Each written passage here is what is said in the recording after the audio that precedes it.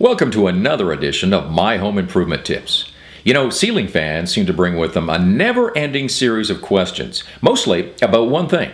Which direction should my ceiling fan be going in? And this changes, of course, during the year. As the summer months warm up, the question starts coming into My Home Improvement a lot more frequently. So let's see if we can set the record straight. Now, if these blades were flat, it wouldn't make much difference what direction this fan was going in. But take a good look at the angle the blades are on. They're positioned to move the air down.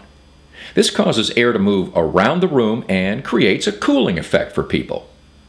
Some ceiling fans have switches directly on the side, making it easy to change the fan's direction.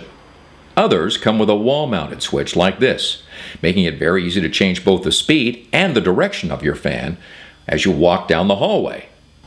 In the cooler months, rather than blowing air directly at you, you'll want to change this fan direction. And since warm air rises, this clockwise direction you're seeing now will dispense the warmer air around the ceiling and down the walls and into the room, giving a comforting feeling when the cold weather strikes outside. Now, which speed selection to choose? Well, I usually recommend choosing the medium speed for your ceiling fan.